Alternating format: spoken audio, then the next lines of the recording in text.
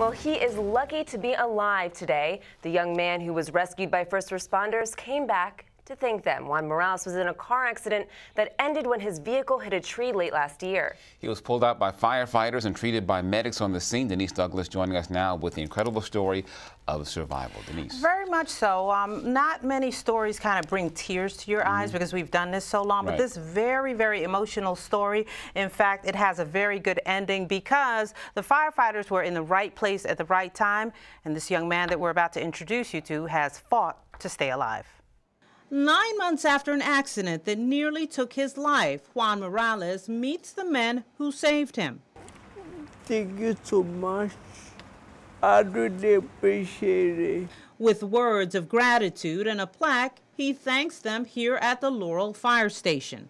Oh, it feels great. I mean, it's from the bottom of my heart, I feel really thankful for him to come by and stuff. It was really nice. Firefighters Mike Dugan and Damian Duncan didn't expect him to make it when they saw his car crash. Both were heading into work along Route 198 when it happened. And we saw the car come across the median. Headlights came on to our onbound side and went airborne into the woods. Morales was also on his way to work last October when his car went airborne, landed in a ditch, and ended up against a tree. You can see how bad it was in these pictures here. It's not clear why his car went off the road, but he was trapped and had to be freed.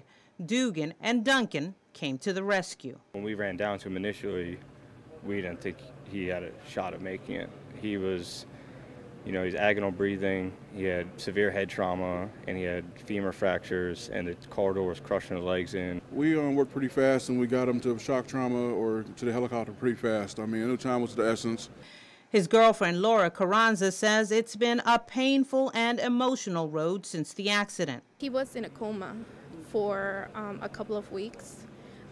So it was like he was there, but he wasn't there because he couldn't open his eyes, no movement.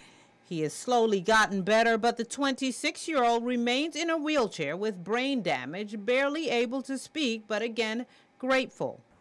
I'm so grateful to have them. We just have to live each moment, as if it were the last. Carranza says she too has a new appreciation for life, and she's hopeful that despite the setback, their plans to marry will still happen. So hopefully that will come with the grace of God next year. And you could probably see in the video there that the entire family was there to support him. So this has been a long road back for this young man, but his family strong behind him. A true testament to love. It really warmed my heart. How has this accident impacted their wedding plans?